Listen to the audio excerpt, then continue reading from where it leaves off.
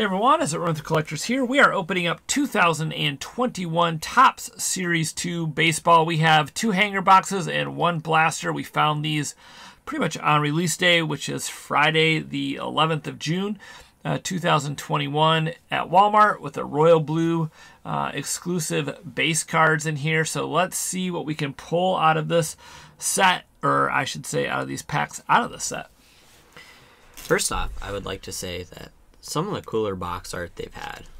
I like the picture of Tatis. Yeah, cool. That is actually quite cool. I'm a big fan. Anyway, I'm a Tatis fan regardless, so I might actually have to pick up a hanger box or something of Series 2 just because of the art to keep. But so there is the back, if you are curious about the odds. So 67 cards in these hanger boxes. So let's get into it. Got Ke'Bryan Hayes in this set, Sam Huff, Weber, and Weathers. Oh, Weathers, sorry. And what's the other guy? There's one other dude. Oh, Alex Killaroff or something like that. Yeah, Alex Killaroff. And then there's a whole bunch of other guys who had definitely have potential. Kim for the Padres. Obviously, Cronenworth is in here.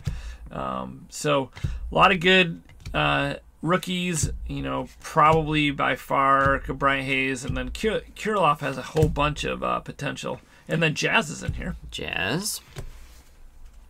We've got, there's another rookie. The one thing that is a bummer about Series 2 is that the base card names are usually pretty bad.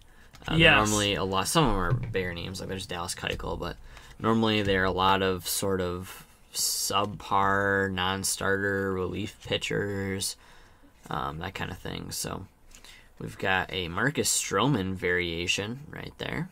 That's cool. So let's look at the codes on the back so we can see the numbering. Code is 41 and code is 23. So look at the bottom. Yeah, bottom right corner. That's where my thumb is right there. Yeah, so a lot of people don't know where to look for that, but that's where you look. The bottom right corner will show you if it's a variation or not. You can also go to places like Beckett or Cardboard Connection, and a lot of times they will have the listing of the short prints. These are cool. Yeah, the 1965 Garcia inserts. And Kyle Lewis. And your Royal Blues. And a Jason Hayward. Alright, back to the base. This is a pretty good hanger box. Variation and a gold. Not too shabby at all. All the team cards in there. Garrett. Yeah, team cards are almost always part of the set in Series 2. Championship Fireworks. Kirk Polanco, Indians, Mariners. Team cards also tend to always be horizontal, it seems like. Yeah, there's a whole bunch of them in here. Holy cow. Like half of them will be there. Yeah, 330 card checklist. Seems like about 300 of them are team cards. Yu Darvish, Corey Seager, and Gary Sanchez. Kind of a nice run of players there at the end to finish it off, so not bad. Those are $9.95 at Walmart. You can pull these chrome cards, the 1965 chrome cards out of here. Those are really sweet. Saw our buddy Ethan Elvis Covers and More open up some of this, and he pulled some nice chrome cards. Check out his break. He's been opening up cards on YouTube for a long time. Alrighty, getting into the blaster. I am getting very excited for the National, which is coming up. That'll be a lot of fun. Coming up at the end of July, so it's like a little less than, not even the end, it's like sooner than that. It's not that far away. I heard someone say today it's like it's only 30 some days away.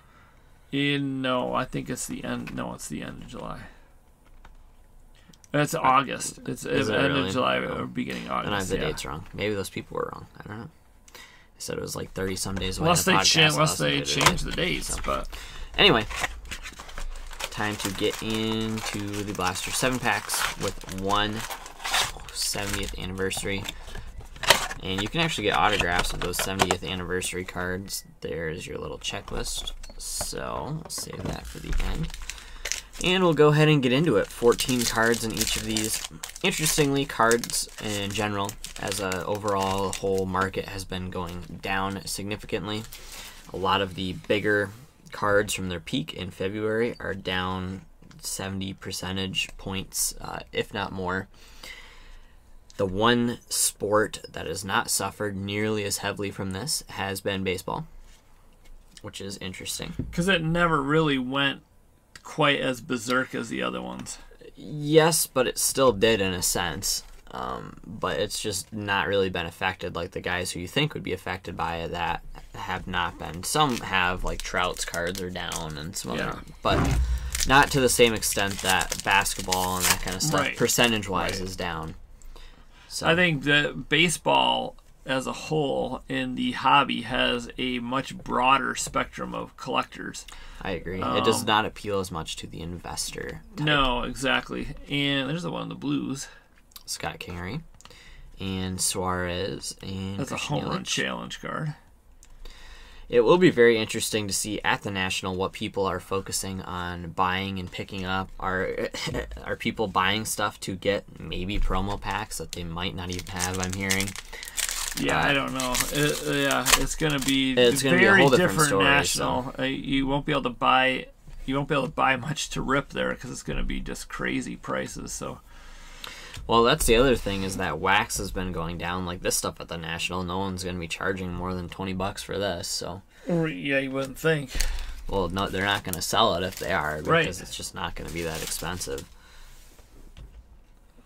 And Manny Machado. Yeah, there might actually have some deals to be had on wax. Well, there's stuff wax is tanked. I don't know. Right. A lot of people may not realize that, but what the heck is going on Holy here? cow, that's a brick and a half.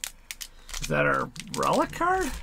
Oh, you know what? They did put it in one of these. I was so confused. Yeah, that's like they crazy. actually put it in the pack. So That's I was weird. like, what the? So in the past, they've never put it in the pack. It's they been a always separate pack since like 2012. You got a chrome card in there too. Sweet. No, I do not. I don't. I think it's a. Yeah. Oh no, it is a chrome. I thought it was a chrome. rainbow foil. No.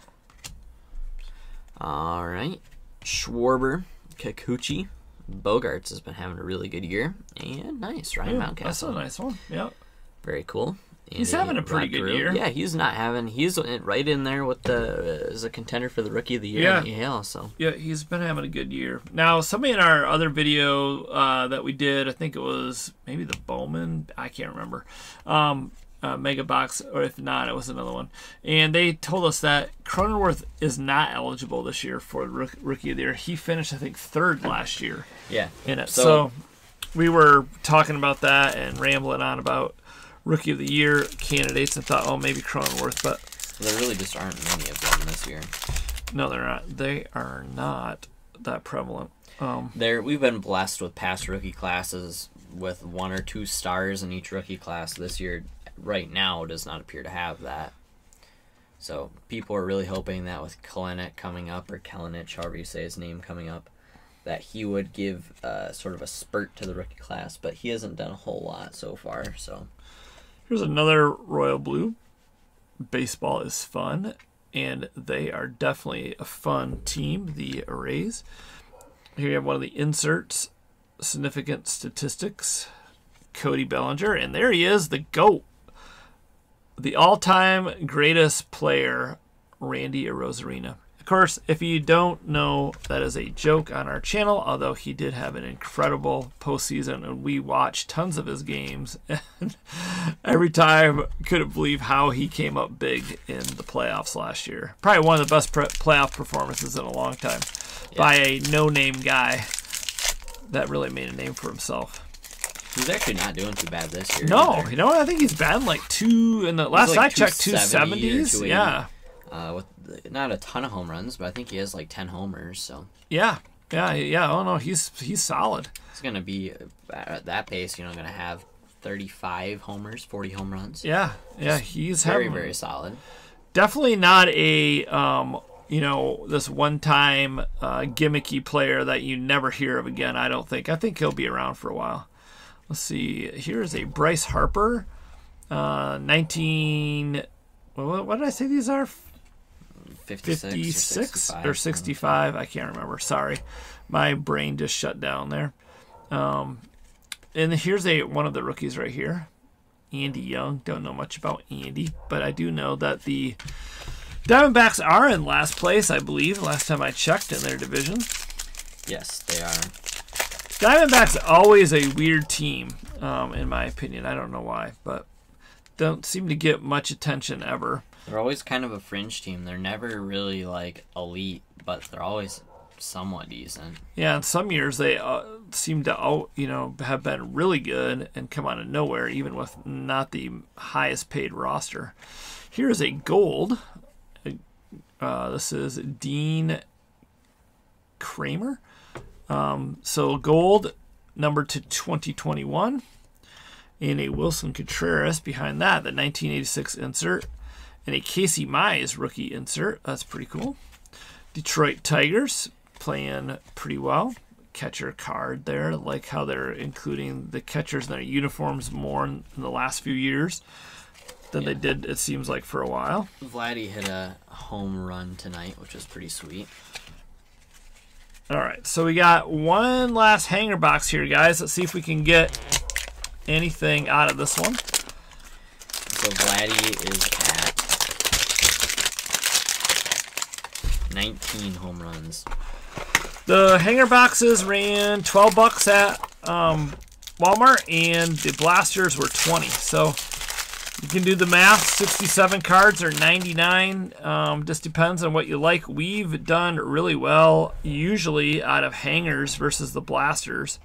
And for whatever reason, it seems like it's harder to hit stuff out of blaster boxes. But I don't know. It usually does seem like that, yeah. There's a mask card, yeah. All right, so we have a bunch more base here. A red chrome. Yeah, a red chrome. That's interesting. What's a red chrome? It's not even a sparkle there. Why would it be a sparkle? Because they have those, what are they called? Red foil board. They don't have a red sparkle chrome, though. No, they don't. This could be very interesting. All right, see who it is. It's Bo Bichette Red. That's cool. That's cool. No idea what it's numbered to, but it's number 2. 70, I think. Right? 70, yep. Cool. It's a nice pull. And then a Eloy Jimenez chrome. Wow, this is good. Foil of, who is that? Alvarez. There he is. Jazz. Will Clark. Yeah, I like that red though. These hanger boxes are definitely, the 2 hangers were definitely way better than the 1 blaster. Yeah, and there's like Ke'Bryan Hayes, so pretty darn good hanger. Oh yeah, more mask. And so team and landscape. So you get all these in the middle, which is not appealing to me at all. There's so many landscape cards. Another rookie.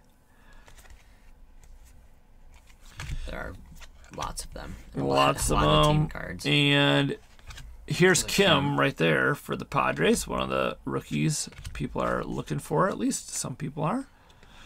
He's had some decent games, but overall not really producing much with the bat.